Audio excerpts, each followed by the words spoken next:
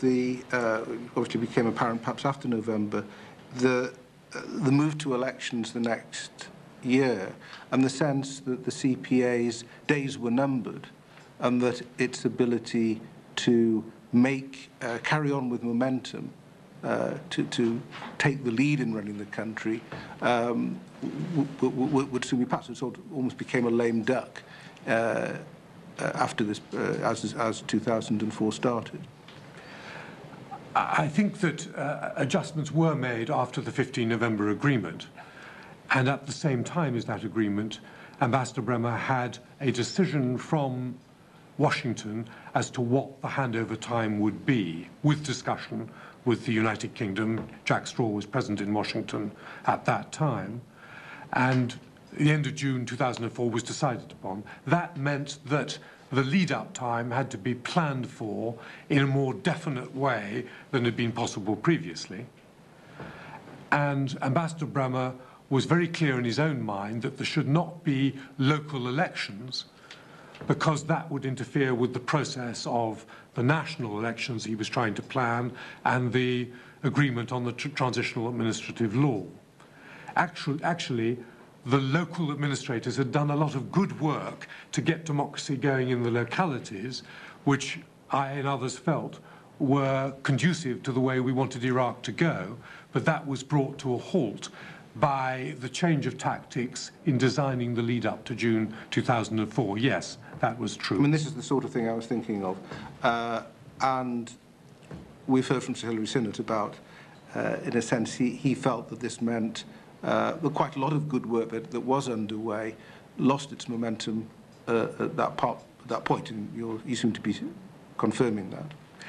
Yes, and you've also heard from Sir Hilary about his desperate search for resources, yeah, because although he knew what he should be doing, he didn't have the instruments to do it with. And did you see part of your role in persuading Bremer to make sure that resources did go to the south?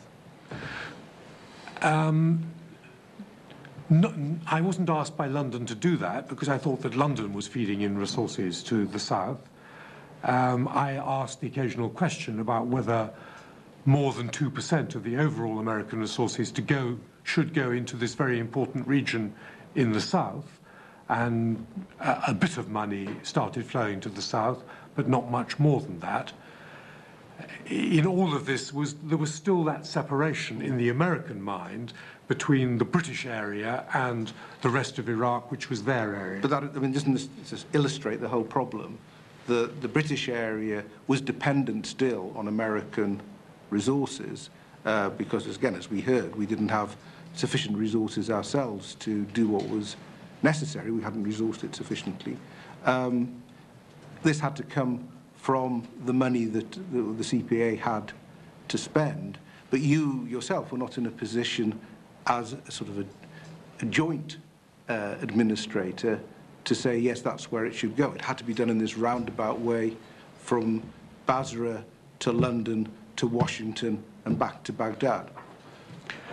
Yes, I wasn't in a position to do that. Ambassador Bremer, if you remember, had been to Congress in September, got $18.7 billion out of the Washington system, and it was his job to actually, very little of that was actually disbursed during the coalition period, only about $600 million. But he was feeding money into the north, the centre, the northwest, northeast, rather than to the south. Perhaps there are some things we haven't gone into, and maybe, Chairman, this will be a matter for private discussion.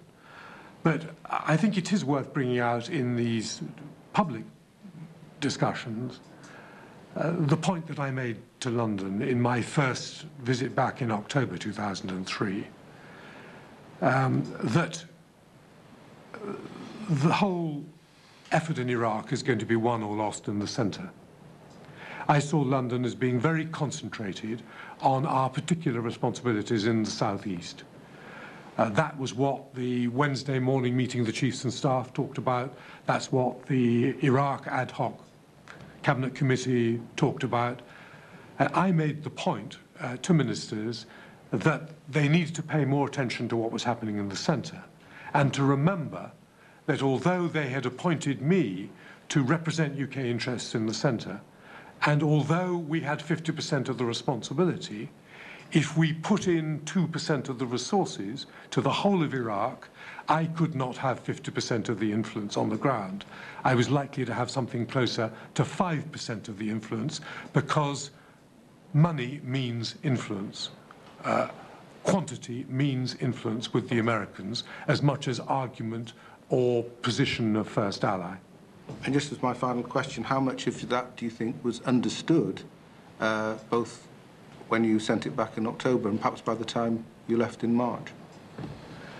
I was personally never satisfied that London focused enough on the centre. We had excellent Major Generals as number 2 to the American military commander in Baghdad. We had good advisors to him and to me, but we did not have the weight or the resources to offer to the Americans for the whole of Iraq to catch their attention when we had disagreements on policy. One of which, if I may take the opportunity to respond to Sir Roderick's earlier question, was the putting down of a veto over the disbanding of the public economy in Iraq under Tom Foley, who was responsible for those economic matters in Baghdad under Ambassador Bremer, when we said that we would not, under our responsibility under 1483, go along with the disbanding of the public sector industries in Iraq, because that would create too much unemployment at a difficult period in Iraq. That was the only formal veto that I put down. But on the whole, we always had to get our arguments through by constant reiteration, by working different parts of the system, by going to the Iraqis and influencing them, rather than anything top-down. Thank you. Martin. Roderick. You've stressed many times the frustration you felt that we weren't putting enough resources in, not enough resources into the south, not enough into police training, not enough into the centre in order to have influence there. Where was the blockage? Why was the British government not producing enough resources? It goes back to more than the British. The most basic error that was made in the whole planning for the post-conflict phase in Iraq was not to set the American military the mission of administering Iraq after the war was over. In my view, General Tommy Franks was given the wrong mission: to invade Iraq, get rid of the Saddam regime, and hand over to civilian administrators. He should have been given the mission of getting rid of Saddam, pacifying Iraq, making sure that Iraq was a secure military area, and then handing over to civilian administrators. So there was an under-resourcing, a misunderstanding of the difficulty of the mission right from the very beginning. London was not in a position to, or did not, question that setting of missions.